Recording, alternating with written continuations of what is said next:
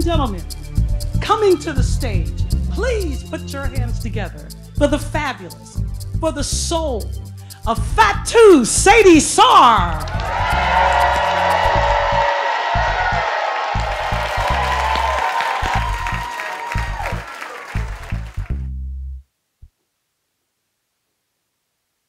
In Senegal, we sit on the floor and we listen to grandma, or maybe my uncle. Anytime they start, it goes, Lebon, Lipon, Amon Nafi, Dan na am. In the city of Detroit, there is more than 33,000 African immigrant families. On a weekly basis, they fight deportation. They show up to court. These are their stories. March 2009, I still recall sitting in the bed in her room. Auntie Seydi, I heard a loud, I got up, and then there were flashing lights. I went to the door. Oh my God, here they are. They have boots, you know, those military boots, khakis, the guns. Here he is, pinned against the wall, my daddy. Then my mom shooed me away. I close the door and I wait. Then she cries over the phone. Then Uncle Usainu shows up. It's not Eid today. Then they talk. Then Daddy's gone. It was a long time before he come back. Auntie Seydi, what am I going to say? Listen, Astu. When we make it to the office, at Mish McConnell's office, just say the same thing. But Auntie Seydi, do you know how does it feel when I'm at school among all these children and I'm thinking, you know, is Mom and Dad going to come home today and I can talk to nobody? Auntie Seydi, I was 8. Do you know how it feels to see your father at 8 being taken by the police? As to, I really don't know. But you tell them.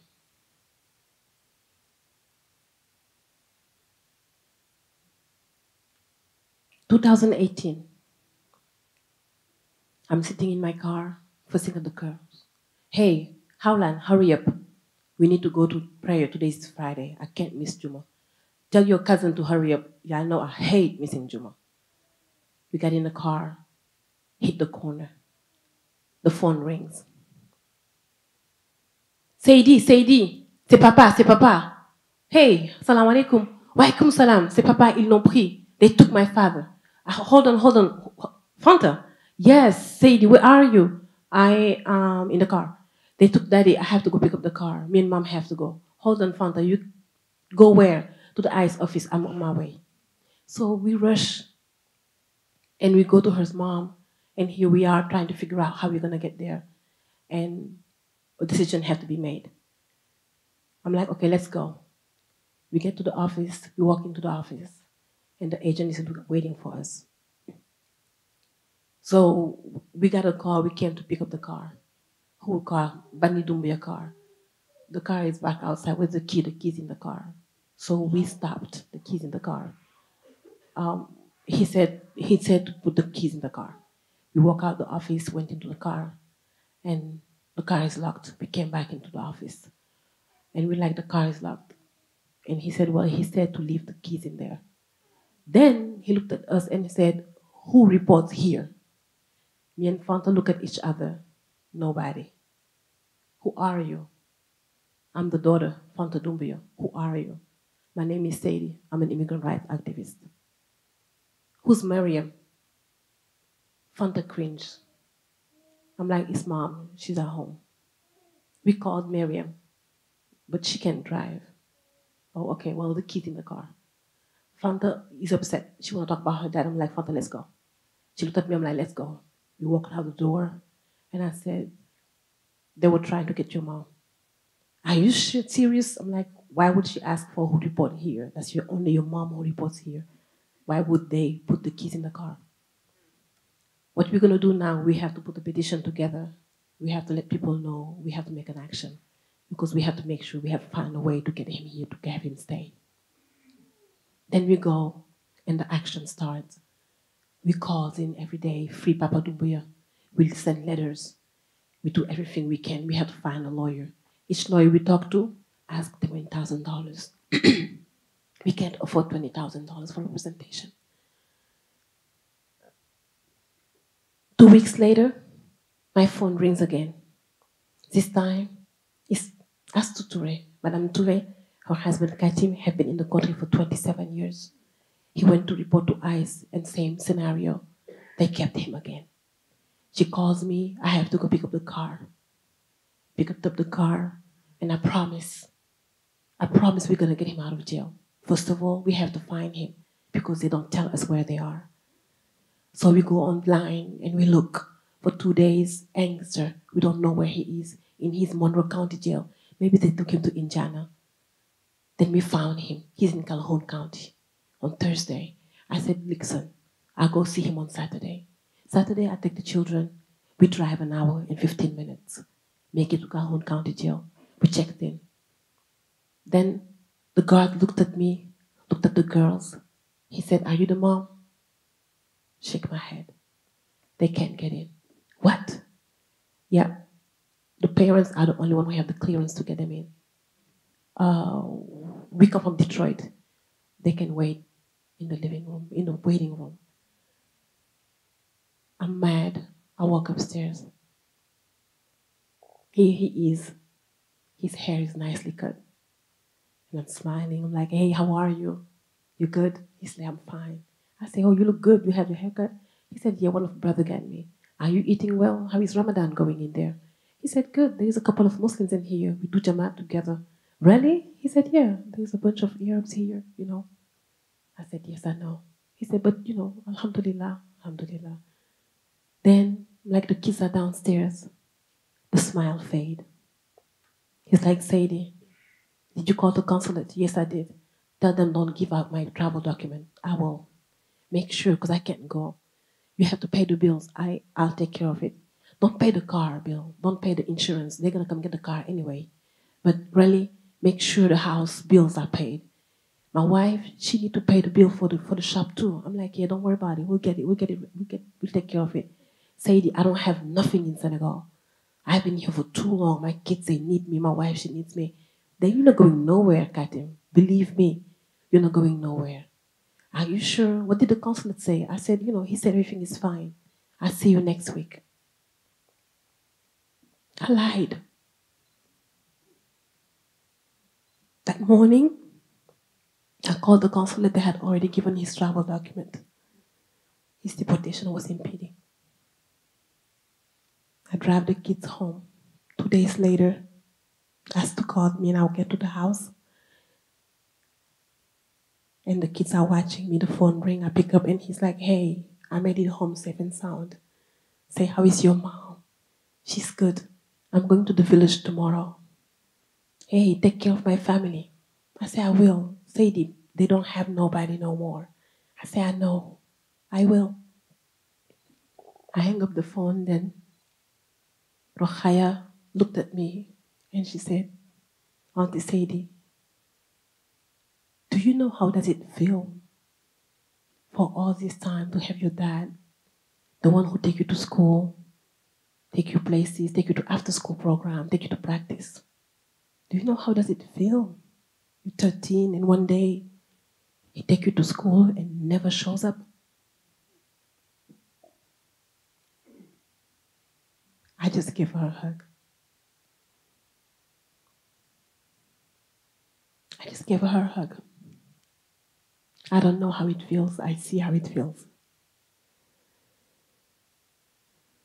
May 2018, Papa Doumbouya is still not free. It's happened now more than 2 months.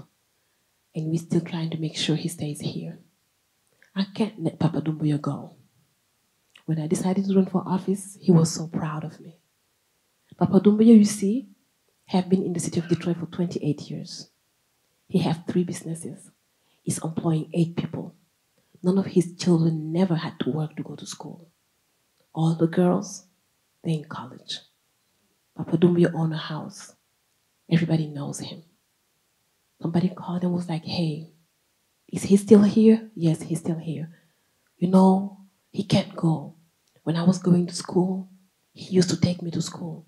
You know, he used to take me all the way to Pontiac, man. I call him and he'll pick me up and drive me there and bring me back. I can't believe he's a good man. I said, I know. Then somebody say, hey, Papa Doumbia, man, anytime you call him, he comes. My first car, I didn't buy it. Yes, we know because Papa Doumbia used to go to the auction and buy cars and in his time fix it. And if somebody in the community needs it, he'll let you have it. And here we're sitting here and they say he's a criminal, he needs to be deported. And we're fighting to make sure he ain't deported. In June, we got a call. Officer Tanner was going to take him to the airport today. As I'm sitting at the office, me and his daughter Nabintu are trying to figure out in which plane they're going to get him. We're looking at the computer. It's 4:30.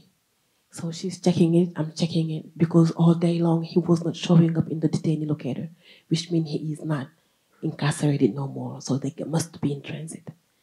We're checking at the flights. Ivory Coast. By 5 days, only 3 flights left. Nabintu is like, what can we do? I said, I don't know, you know, we could go at the airport. She said, man, what would you do? I don't know, you know, at least if they deport your father, you know, you remember that you went down fighting. She's like, yeah. I said, let me check. I sent out a message to Natalie and I'm like, hey, Nat, do you think you can get me 20 people at the airport? Nat is like, bet. Next thing, I look at my phone and Fiona is asking me, where are we going to meet? Where are we meeting? And I'm like, oh my God. Nabintu, where's Fanta? She must be at home. You go get her car. Now? Yeah, people are going to the airport right now. Oh my God. We walk out the office running. I got in my car. She will get her kids. As I'm driving to the airport, everybody's calling me. Where are we meeting? I don't know. Maybe I'm going to Delta Airport right now because it's an international flight. Make it to Delta. Here is Amy Ducure. Here is Ashanor. And they're coming little by little. We're trying to figure out what's going on. Nothing. We look at the board. Nothing. Then the phone rings. I picked it up and it's Nabintu. She's frantic.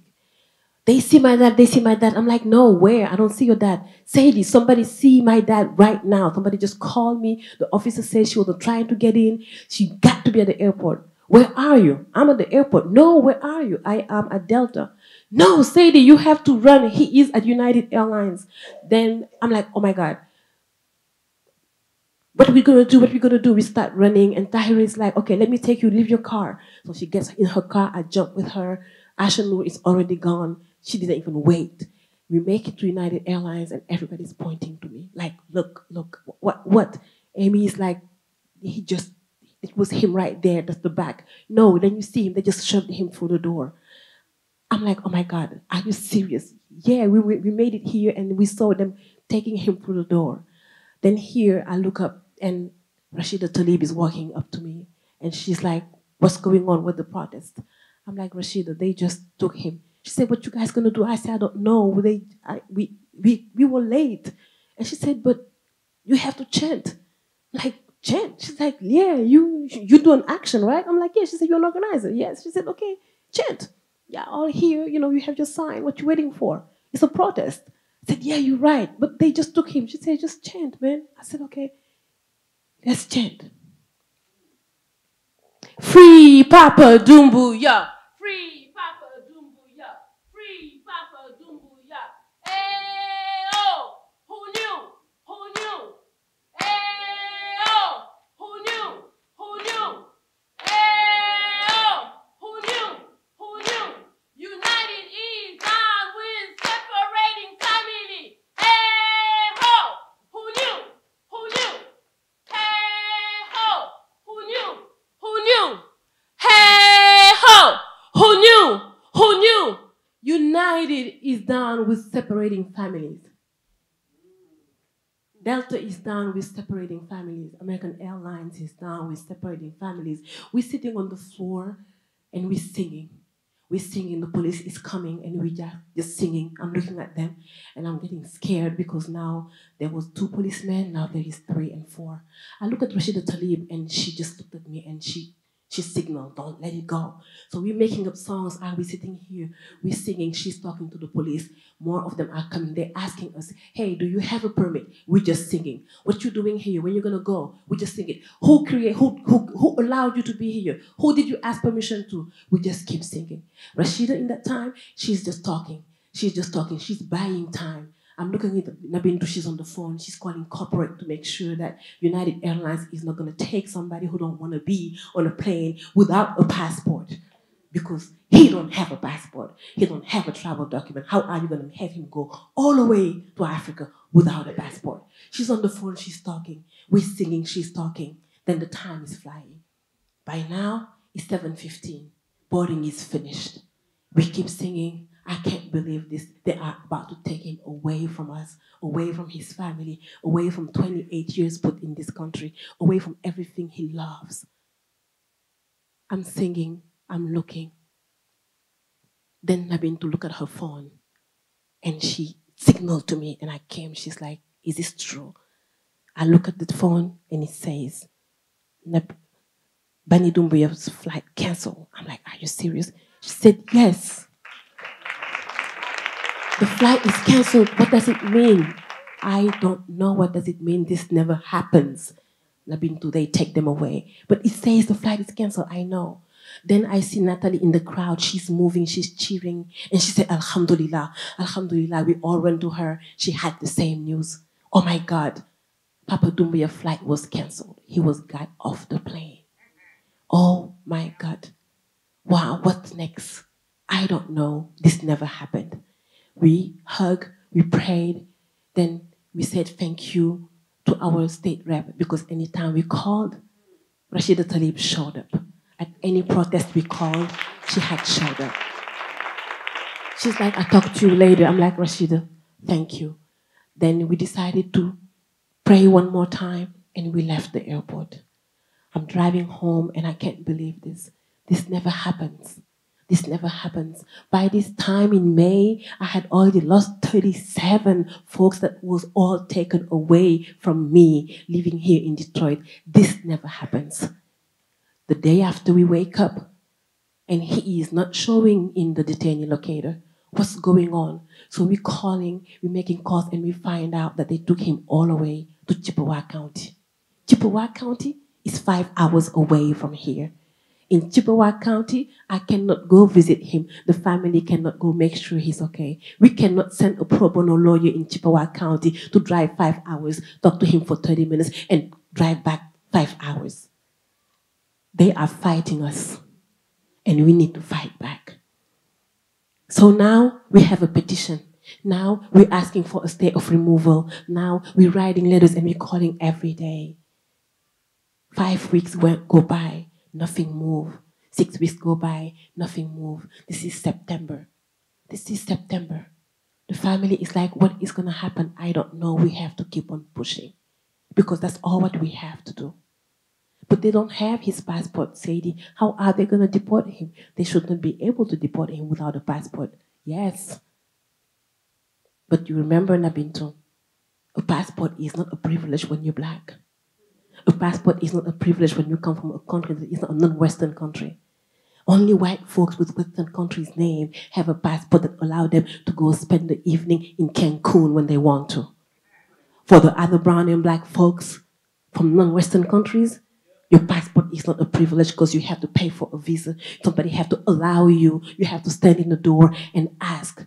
And if you make the mistake and come at the border, at the point of entry where they say you can ask for asylum, they take you away and they rip your children away from you. So yeah, they might be able to deport him without a passport. They don't need his passport. He's from Ivory Coast. They didn't need his passport. This week, on Monday, he was moved from Chippewa County to Louisiana. The family did not know. Now we're trying to find out who in Louisiana can help and go check on him and see if Papa Doumbouya is okay. 3 days after that, they moved him to Arizona. Yesterday, Papa Doumbouya was sent home in Ivory Coast. The family didn't have to say goodbye. He called and said he's in Ivory Coast. On his plane, there was Malians, Guineans, Senegalese. He said that the plane stopped and dropped all these Africans back home without a passport.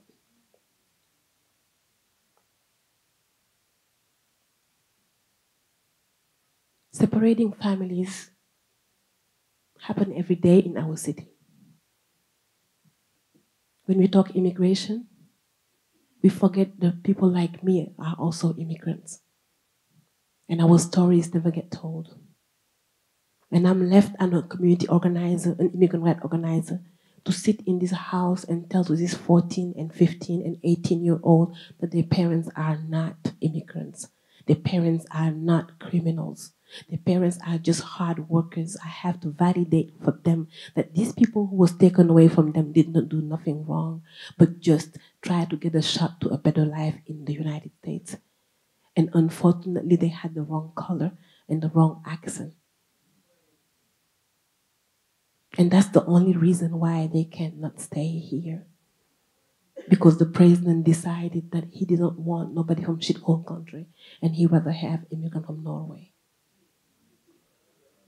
Next time you take your passport to go to Cancun, remember that you didn't do nothing to deserve that passport. That privilege was given to you based on the skin color or the country you come from. Have a blessed day.